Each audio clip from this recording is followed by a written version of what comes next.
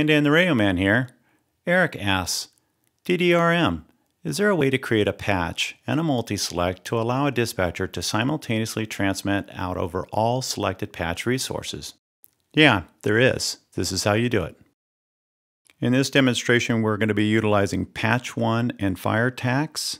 To begin, we depress the Patch 1 icon, select up FireTax, indicated by the 1, and also XPL TAC5.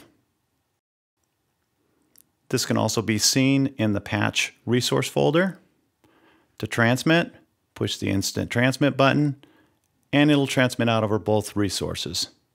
To transmit out over both resources, using either the headset, foot switch, or local PTT, you must use a multi-select function in conjunction with the patch. We will choose multi-select 2, engage the multi-select, and select the resources. The resources can be seen in the multi-select folder. Using the instant transmit in the multi-select folder, transmit happens out over both resources. If you use the transmit using the foot switch, 1, 2, 3, 4, 5, transmit happens out over both.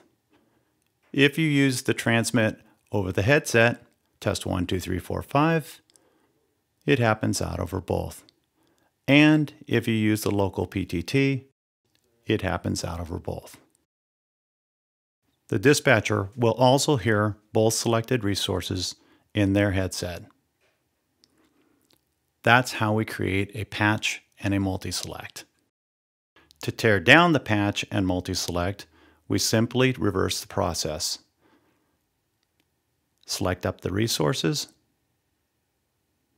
remove them from the multi-select, disengage the multi-select, select up patch 1, engage the patch,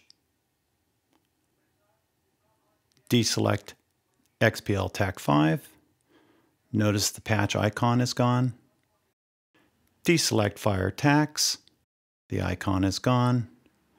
This is indicated by the resources missing from patch 1.